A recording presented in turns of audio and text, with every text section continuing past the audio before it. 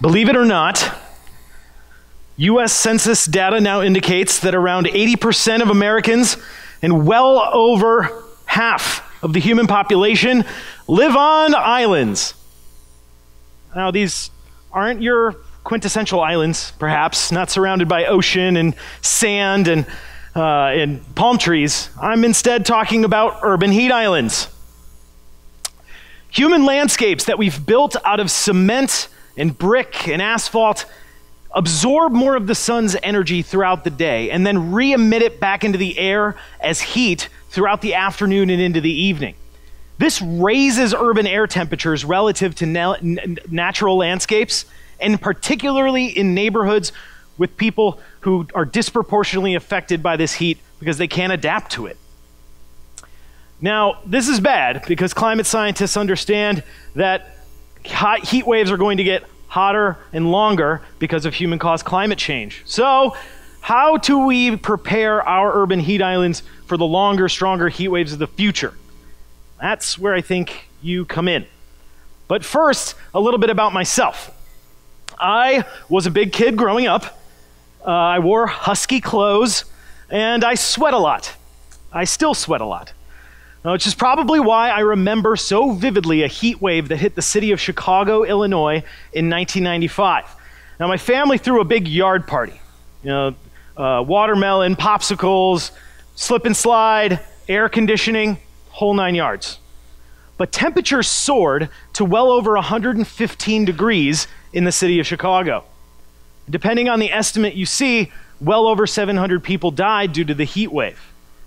Now, follow-up studies of who died in the heat wave indicated that poor, elderly, African-American neighborhoods were more likely to suffer mortality than their affluent white neighbors.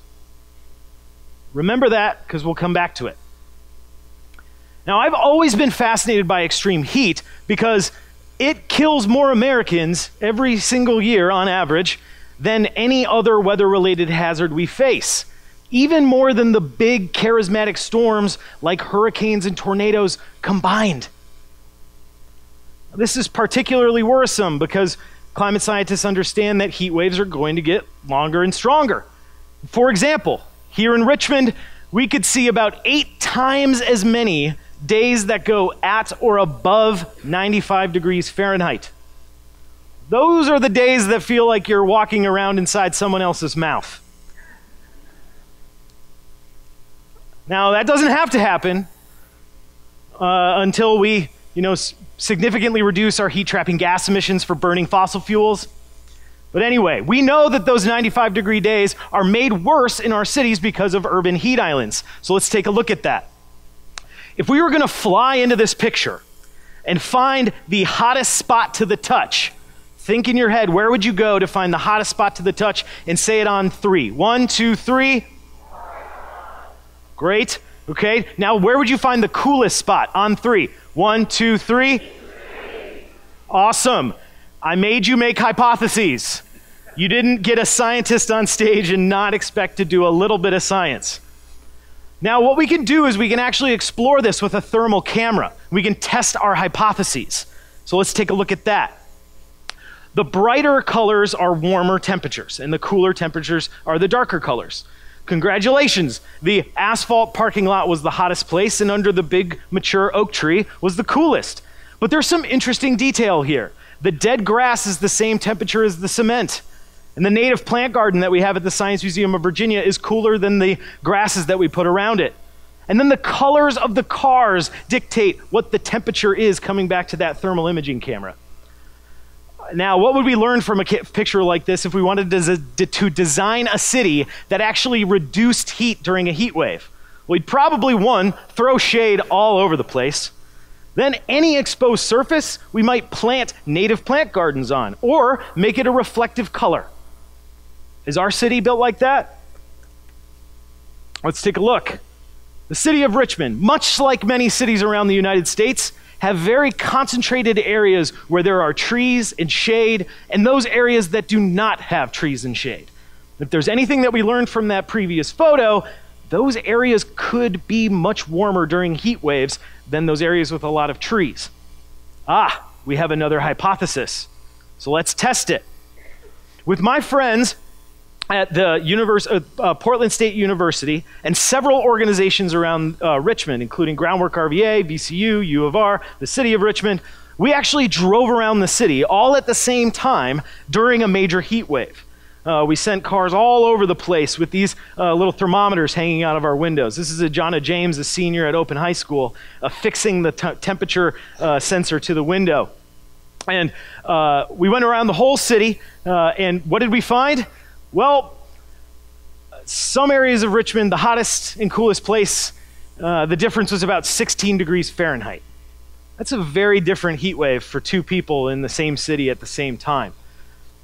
Looking closely at the census data of the areas that were warmer indicated that these areas have higher populations of African Americans, have higher rates of poverty, have lower rates of home ownership. People take more public transportation to work, and there's a lot of vacant homes around them. At the same time, the cooler neighborhoods have higher white populations. They have lower rates of poverty. They own their homes. They take their own cars to work. Now, this is not only a problem here in Richmond. This is a systematic climate change equity issue across this entire country. In other cities that we have this same kind of data. Now, we had to check our answer.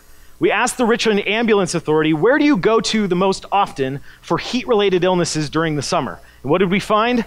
Well, the hotter areas have higher rates of people calling for an ambulance during a heat-related illness during the summer. Now, this leads to more questions. What can we do as a city to prepare for the hotter, longer heat waves of the future? And what can we do to design our city better to make heat less of an issue? And I think that's where you come in. I'd like to challenge you to think about what it is to have a right to a resilient, healthy city in the face of climate change. Be the first city among many the first in the Southeast to hold a youth climate summit. Most of all, bring this into the limelight. The 2070s are not a threat to the people in power today. They are a threat to you and me and all of the young generations across this country. We are the ones inheriting this country. Now, don't let the haters get you down. You can change the world, and I think it starts with throwing a little shade. Thank you.